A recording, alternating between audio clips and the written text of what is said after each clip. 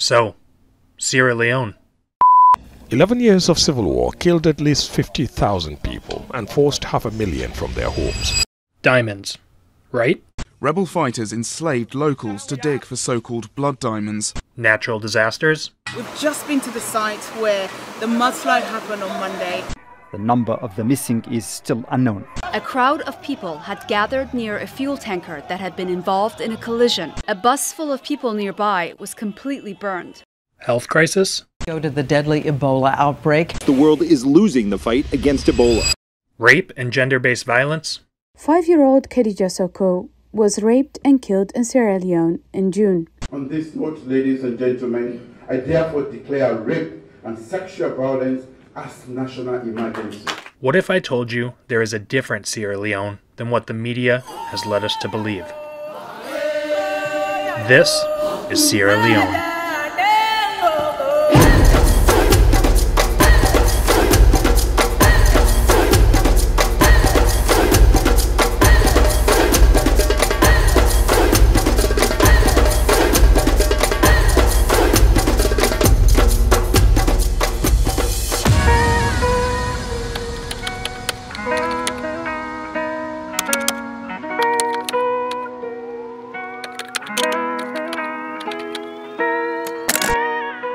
Good morning. It is day 22 of the 520-mile walk, and it's about 6:30 this morning. I do believe we overslept, but we will be walking with the sun the entire day, which will be nice, and I do think some of us needed the extra rest.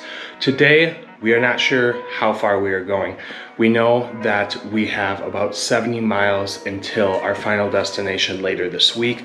But between the town we're in now to the town that we're going later this week, we don't really know what the next biggest village is or anywhere that's really willing to take us. So we're kind of throwing darts at a dartboard and hoping something sticks today. I do hope though that we just push and get between 25 and 30 miles done. Also today, we have another manatee, Mr. Whiskas. Mr. Whiskas came to the family last year, right around Christmas, which I was not here for. I was in Sierra Leone, so I was not back in the US, but I got Mr. Whiskas as a gift as soon as I got home from my mother, and he has been one of the foundational members of the manatee team since. His Whiskas are absolutely wonderful, and he has been a fan favorite. So far, this is his first trip to Sierra Leone, and he has been having a great time meeting with the locals, talking with the different chiefs, and ultimately just taking in the views. He also went to Iceland this summer, and I haven't really asked him what his favorite part of this trip has been or whether or not he's like this more than Iceland, but he has just always had a smile on his face the entire time, and today he wants to walk with us, so I'm excited to bring him out and let him come along for the journey. But with that being said, I'm gonna pack everything up and we are gonna head onto the road and hopefully get another 25 to 30 miles in today.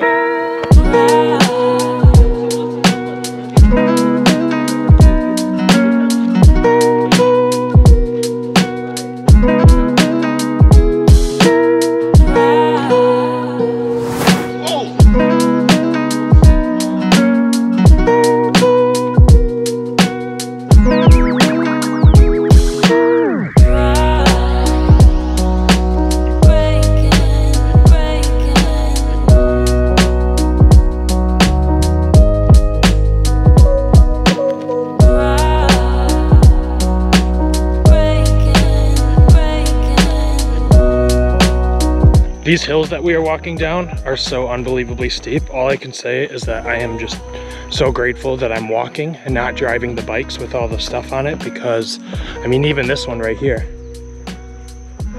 it probably doesn't look like it on the GoPro or the camera, but the hill is literally just like angled like that, like straight down. And the one behind me that we just came down was like even more steep, and the bikes are still at the top. I think they're trying to figure out the best way to get down, but I don't know. I don't even want to watch. I'm too nervous.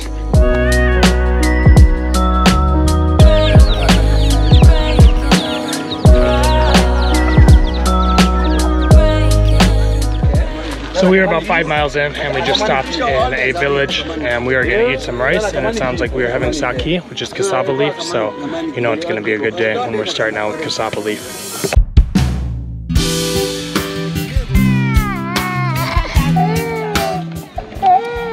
kid is scared of me. Kind of feel bad. Not sure really what I should do. So, I don't know.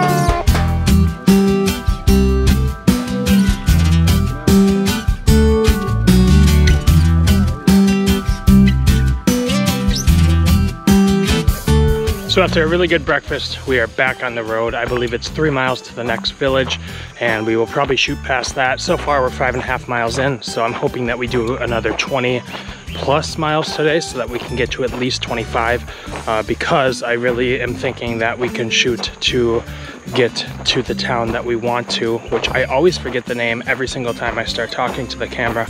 I forget the name of the town, so give me 1 second to think. It's not Kabbalah, it's... What's the town that we're going to, the big one? I always forget the name. Kamakui. Kamakui. I don't know why it's so hard for me, but that's it, Kamakui. And that's where we're heading. It's probably about 40, 50, maybe more miles, but Kamakui is where we are trying to head. We're gonna try to shoot to get there Wednesday. Who knows, maybe we'll make it there tomorrow, and hopefully I'll remember the name at one point.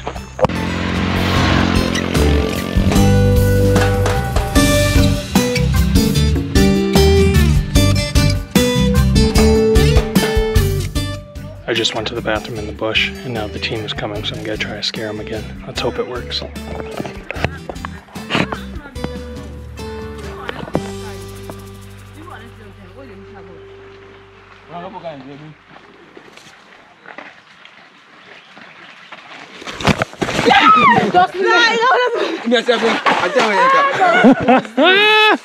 Easy.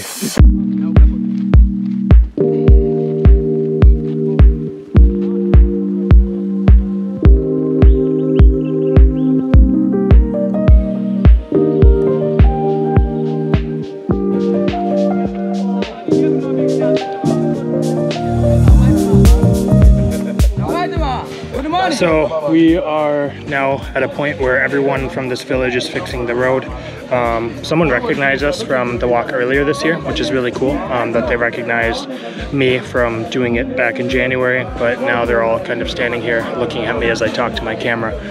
The team is a bit far back. I don't know exactly how long they will be, but we're just gonna hang out here. They're also trying to charge us 30,000 leones, which is $3 to get through, which is kind of ridiculous in my opinion. And Kenny Tom also has a flat tire. So there's that. So a couple issues, and everyone is still staring at me. I'll show you. But, you know, that's normal for being here. A lot of people look and are confused as to why I'm talking to the camera. But we're gonna hang here and wait for the team to show up and then continue on our way.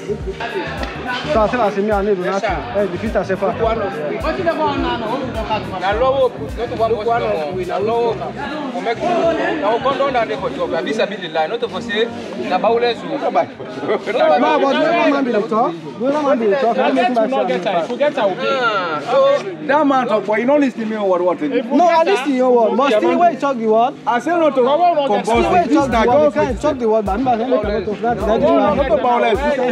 Everyone's arguing over whether or not we have to pay to get through the road.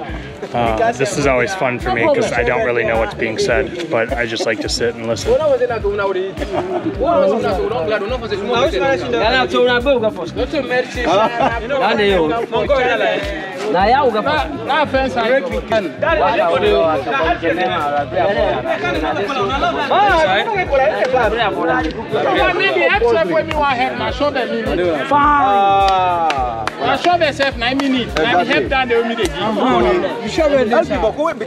I think we're getting through without paying, but I have no idea. We're still arguing and laughing. So, I don't know, having a good time.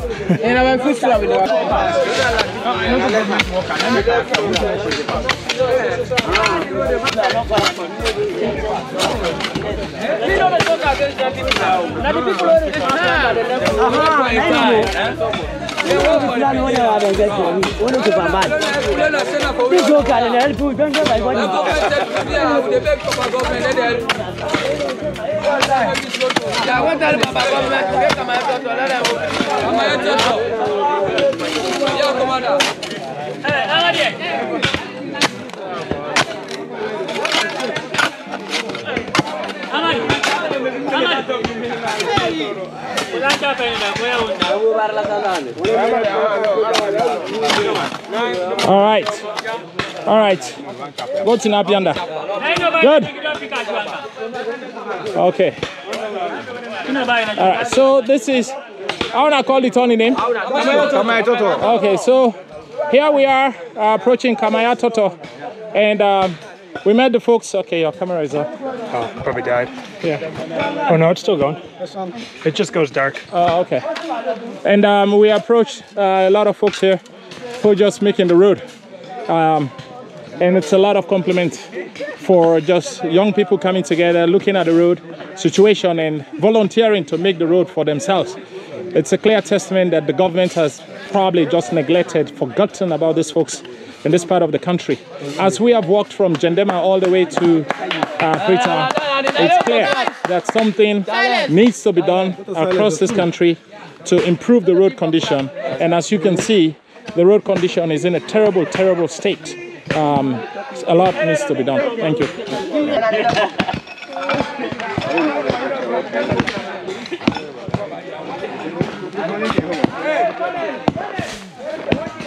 Hello, pets.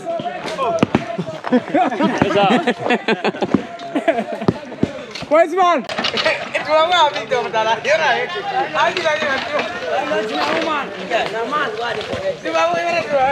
Like I said before, I'm so glad I am walking because driving those bikes is a very dangerous task. Yeah, very crazy. Yeah. Very crazy. Yes. So when we were back at the hill, Hindlo said that he believes that we should stay here tonight. And upon talking to the rest of the team, it seems that everyone else says that we are together in consensus that we should not sleep here tonight. And so we are going to have a discussion as a team, and Hindlo is going to state his reasons for why we should stay. But I believe if we hold strong as a team and say that we need to continue pushing forward, we can. My reason behind this is if we stay today, day 22, in whatever village we're getting to, we have only done about 12 miles, which 12 miles is nothing. In what we are doing in this walk, we are trying to average 20 to 25, even 30 miles every single day. 12 miles does not cut that, and we need to continue pushing ourselves because this has not yet really been a challenge aside from the hills this morning. Also, if we stay here tonight in this village,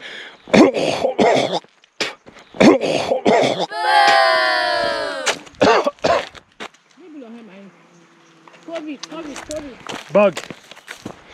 I swallowed a bug. Also, if we stay here in this village tonight, it will take us longer to get to Komakui. I finally remembered the name. And if it takes us longer to get to Komakui, it's going to take us longer to get to Freetown. Our original date that we had set was December 10th, but we have talked about pushing to make it there by December 4th, which will give us extra time to meet with the community, as well as have post-walk interviews and have meetings with our partner organizations, because I do leave the country on the 16th. And if we finish on the 10th, that gives us a lot more limited time. So hopefully we can discuss as a team and come to a consensus that we need to continue pushing on this evening for at least another 10 to 15 miles so that tomorrow we can wake up at 3 a.m. and push all through the morning and even into the afternoon and hopefully reach Komakui either tomorrow night or very, very early Wednesday morning so that we can continue on and start heading to Port Loco in the last leg of this walk. So we have rested as a team and we had a good long discussion and have come to a conclusion about how we are going to move forward. Originally, Hindlo wanted to stay in this village and had the idea that the bike drivers would head out this afternoon back all the way near where the car is, because we have left a good half of our stuff there from when the truck broke down. But I was saying that we all want to push on away from the village and not sleep here. So this is what we have agreed upon. This afternoon at 3 p.m. we are going to head out for another 10 to 12 miles and sleep wherever we can find. Then in the morning at 3 a.m. we are going to head out again and push all the way till about noon, which will bring us to another 18 to 22 to 25 miles. But also in the morning, the bike drivers are going to head out all the way back and grab our stuff. But the way they're gonna go is they're gonna go to Kamayatoto, which is where we're heading, because then once they're in Kamayatoto, they can take the tar road to McKinney, back to Kabbalah, and then back to where the stuff is. And it will take a day trip. They probably will not get back till the evening, but that will ensure that all of our stuff is back with us in Kamayatoto, so that it's a lot easier to get to after the walk, or at least it's close to us that we can go back and forth and get it. So I'm glad we reached a conclusion. I feel for the bike drivers because they have a lot of work ahead for them, but all of us in this have a lot of work for us, whether we're walking or driving the bikes, and it is a team effort. So I'm just glad that we were able to reach this kind of agreement as a team and able to push forward. So I'm gonna rest now for a little bit, and then I will check back in once we get back on the road in a couple hours. So I've just rested for about an hour and a half, and when I woke up, we met the town chief and had a conversation with him expressing why we were here and what we were doing. I was gifted a chicken, which was quickly taken away from me and began being prepared for dinner, which I was sad. But you know, I got to meet it and take a picture with the chicken. It was a very nice chicken, but now apparently there is a monkey in town that they wanted to show me, the community wanted to show me. So now we are headed to see the monkey. So for being a very small village that we did not think much would happen, there's been quite a bit of excitement that has been happening here today. And although the chicken was taken from me rather abruptly and quickly, I'm glad I get to see a monkey. So that will be very fun.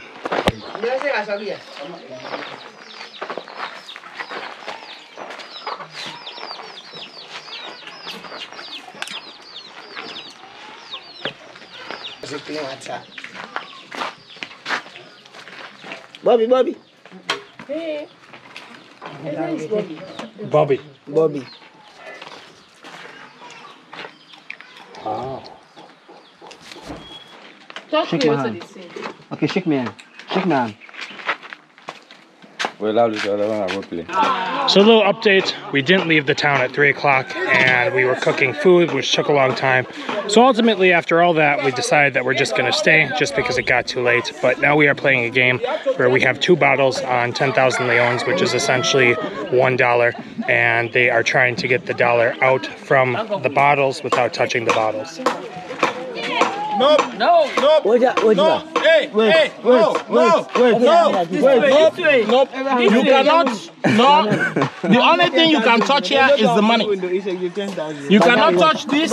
You cannot touch this. The only thing you can touch is the money. The only thing you hand will only touch the money. If you jack now, one thing they jack. And the bottom of for dog. You have to pull very hard. Very fast. The bottom of for dog. This new come on. This one come on. And I sing wipe in there. Would I be able to listen? Why for Carol? I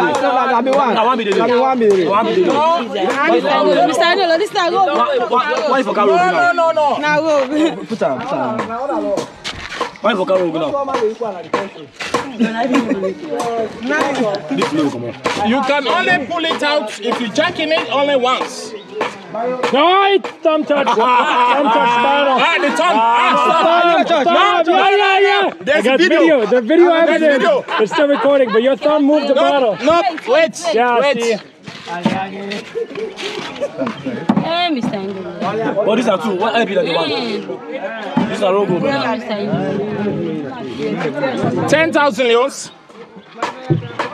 You can pull it out. You know they come on because the weight, the pressure. You know they come on. You know they come on. In case I 50,000 leons when you pull out. No. There's video. Dusty. No, Dusty. So you know Jackass, so? No, very close. Come, Calabria. Wait. No, wait. You not carry back. Wait. No, you know they play game. You don't play game. You have to pull very fast. Wait. Anyhow you pull, it's gonna still fall. You hand out touch the bottle. Hey, Mr. Angelo. Come on. Other people, they let them come. Go ahead. The law now this. When I come on, let other people that can try. this 10,000 now. If they pull the 10,000, you have to pull. Oh! If you ever pull the 10,000 leons, you not touch the bottle. The bottle not for door. You not touch the bench. Now you get the 10,000. Go to balance chest. Got the magnet test. Money no left from my Go to Rani to go, not to go. You know the go. Not to know for door. Color test, come on, Igwe. What's that mean?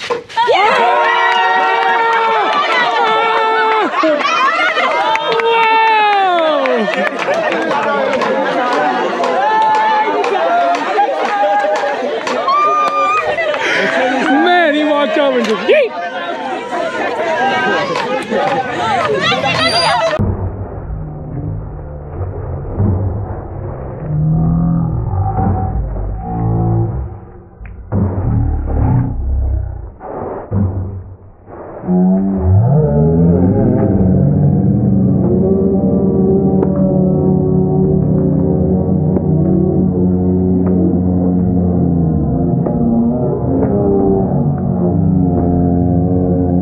So with all that crazy business now done, today has been an interesting day. We only did 12.5 miles, which I wish we would have done more.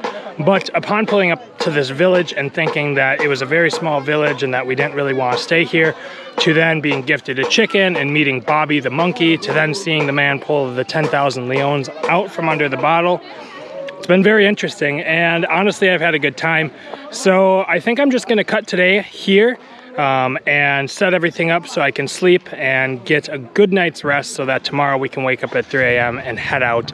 The boys will be heading back to where all the stuff is tomorrow, which is a good 4 or 5 hour trek for them. So I wish them the best of luck because that is a very, very long hike. But I'm hoping that tomorrow we can walk at least 20 to 25 miles. And once we get going in the morning, I will check back in. So I hope you have a good night and I hope that you've been enjoying our journey thus far.